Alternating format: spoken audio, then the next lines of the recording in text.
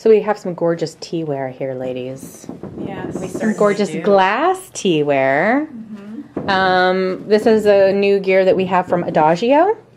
Yes, Adagio Teas. Okay. And what's really great about all of this teaware is that it's made out of borosilicate glass, so lab glass, the same glass that's made that Bodum uses to make their a lot of their French presses. So it's more durable.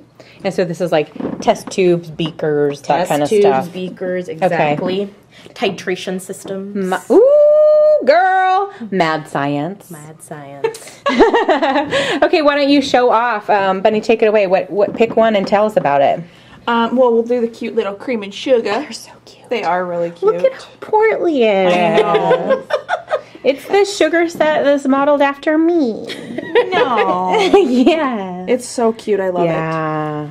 You know what's really cool is that you could stack the pitcher on top of the sugar bowl. What? Go for it. Oh my gosh. That's so cool. That's awesome. Okay, and then Coach, why don't you pick something? I'm going to talk about this little infuser here. It comes with a glass lid, so you can fit this in any mug and kind of steep your tea. This glass lid will help retain the heat. And then, when you're done infusing, it becomes a handy little stand. Nice. So you're not getting drippies all over your desk. Or kitchen table. Or kitchen table. Or kitchen counter. Lori bought one of these, and she actually was using it for coffee, too. Oh, interesting. Very interesting. She's an inventor. That Dory. So we got the pitcher. Obviously, you can make your tea and put it in here. This is actually really nice. It'd be very beautiful, like iced tea. You can imagine like little slices of fruit in there and little berries mint, and mint. some herbs. Has a nice little pour spout. You know what you need to get, Coach, is a stirrer. Like a long glass thin stirrer for that guy. I'm on it, Coach. I'm on it. Good. I'm on it. All right. This really caught my eye when I saw it for the first time. So it's their stovetop kettle. Oh, wow. And it's suitable for all different types of stovetops. So ceramic, electric, gas, you name it. And it's really fun to watch water boil. So who wouldn't love this little kettle here? Yeah. It's really cool. Does it have any, like, I guess you see when the water's boiling, but but have you tested it so that do you hear the steam coming through or no whistle? No, there's no whistle or any sort of function like that. You can just see the bubbles rising, and that's your cue.